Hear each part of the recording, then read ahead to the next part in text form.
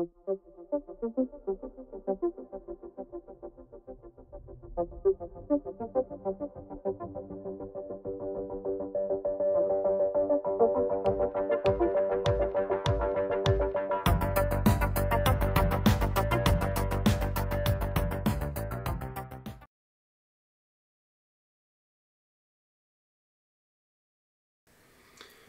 now going to take a look at gases that do not exist as a single component, but rather we'll be looking at gases that are in what we call gas mixtures.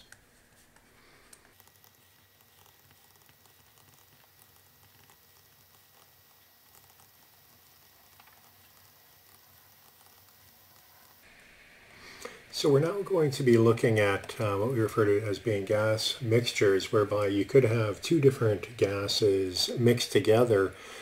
For example, let's say you have a natural gas that consists of ethane and methane in different percentages.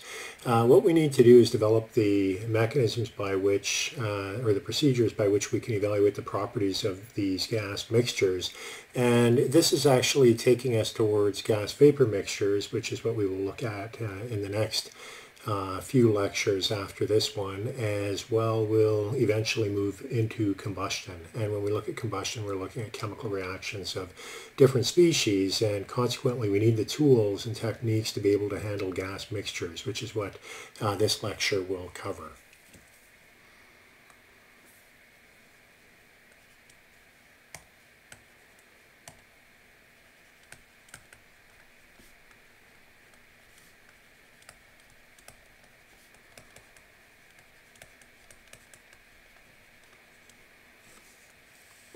So when we're looking at gas mixtures, we quite often use mass and mole fractions, so I will introduce those now. And we use a certain form of subscripting, so it's good to go through that so that we're consistent. Now, whenever you see a subscript M, that will denote the mixture. So it's a gas mixture that we're talking about. And whenever you see a subscript I, that will denote one of the individual components in that mixture.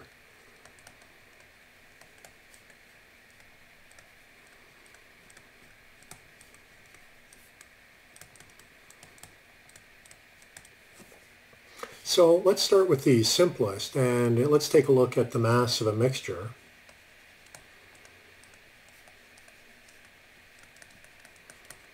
And this one is somewhat obvious. We can say the mass of a mixture is equal to the summation of the mass of each individual component in that mixture.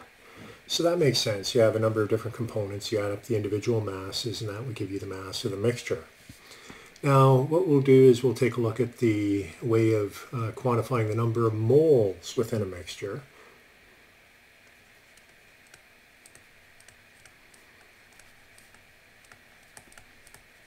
And in a like manner, similar, the number of moles in a mixture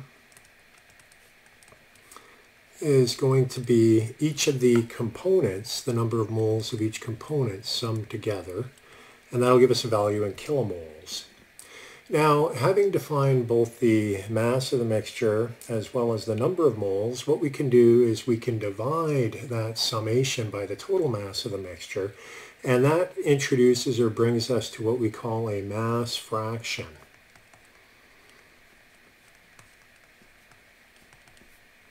And the symbol for mass fraction is going to be little m, little f, and then subscript I, because this will be the mass fraction for a given component in our mixture. It will be the mass of that component divided by the mass of the total mixture. And recall, with this, what that means, we can say if we were to sum over all of the individual components, all of the mass fractions, that will have to equal 1, because you would have all the different components added together. So that is the mass fraction, and in a similar way, we also have another term, and it is called the mole fraction.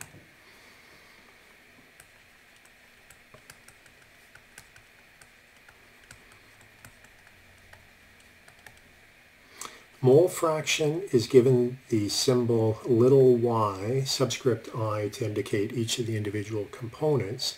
And that would be the number of moles of an individual component in the mixture divided by the total number of moles in the mixture. And just like for the mass fraction, if we sum up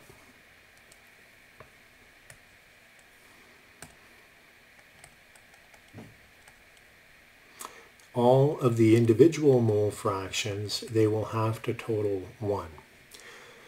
So we'll be using both mass fraction and mole fraction in evaluating the properties, which we'll get to in today's lecture.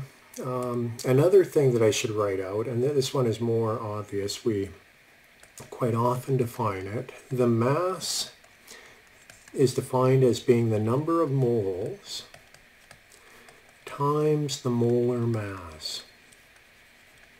You would have seen this in freshman physics courses or perhaps chemistry courses.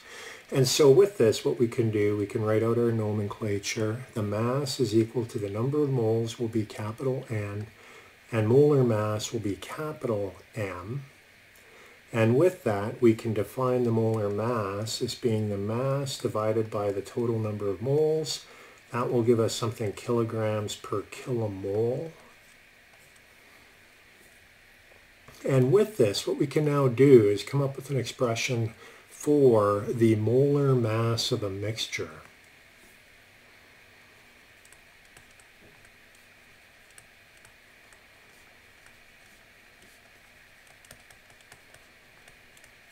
We can look up molar mass in the back of the book for individual components, but if we want to know the molar mass of a mixture, we need an expression for that. And so that's what this can help us with. So given our definition of molar mass, we can say that it's the mass of the mixture divided by the number of moles in the mixture. We can substitute with the mass as being the summation of each individual component in the mixture, the mass of each individual component, again divided by the total number of moles in the mixture. And what we'll do is we'll substitute our relationship that we just looked at between mass, number of moles, and molar mass for the summation in the numerator. And we can say that the mass is going to be the number of moles of that component times the molar mass of that component. And then we divide by the total number of moles in the mixture. What I'm going to do now is I'm going to pull these two out. And that is, as we saw earlier, the definition of mole fraction.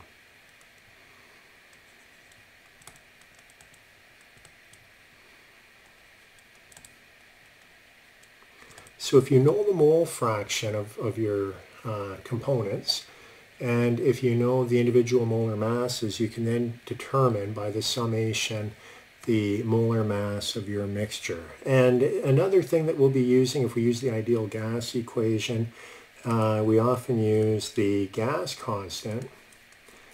Well, for a mixture, and we can look up the gas constant in the back of the book for different components, but if we have a mixture, the way to determine the gas constant for the mixture will be to take the universal gas constant and divide by the molar mass of the mixture. And the units here are going to be kilojoules per kilogram Kelvin. And the universal gas constant is 8.314 kilojoules per kilomole Kelvin. And sometimes there are different ways of representing the universal gas constant depending upon the units that you're using.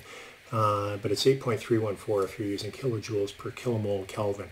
So those are some things that we're going to be using. What we'll do next is we'll take a look at kind of a simple example problem to demonstrate some of these concepts, and then we'll continue working on towards trying to evaluate the property values for different mixtures using these concepts.